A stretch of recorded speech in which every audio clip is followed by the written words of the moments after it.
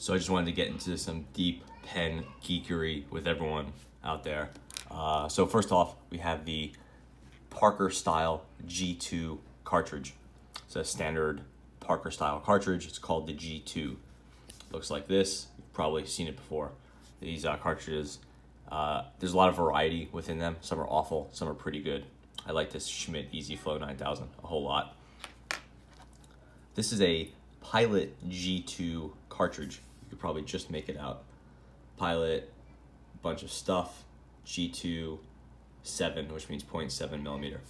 So these are both called G2. Like this is the Parker Style G2 cartridge or refill. This is a refill from a Pilot G2 pen. You could see that they're not interchangeable. They're quite different. Take the cap off. They're just very different beasts. But I've been playing with a way to get these Parker Style G2 cartridges inside my Pilot G2 body. Just because I really do like the G-Knock and the G2 body. And I just wanted to show everyone what that setup looks like. And it's really simple. Basically, the goal is to move from this Pilot G2 cartridge to this EZ-Flow 9000 cartridge, right? So what I'm going to do there is try to make the contours of the two as similar as possible. And luckily the Schmidt comes with this little plastic barrel, which is the perfect mechanism for converting the two. I'm not sure if that is by design or by accident, but it works perfectly well.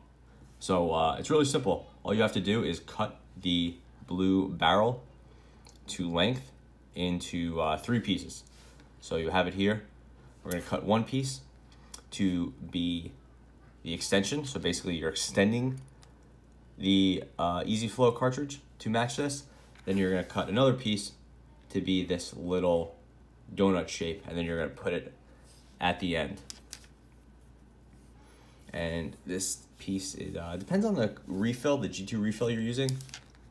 It may be a little shorter, a little longer. This one's about 2 millimeters, maybe 3 millimeters.